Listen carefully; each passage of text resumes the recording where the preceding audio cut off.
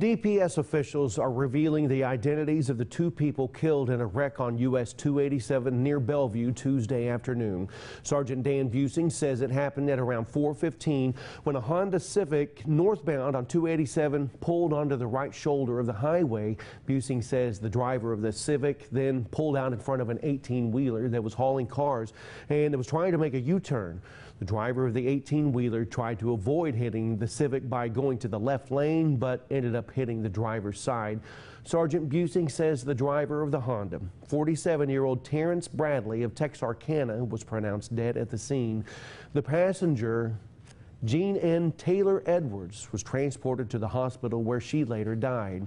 Busing also said the 18-wheeler lost a couple of cars from its load, which complicated that crash scene.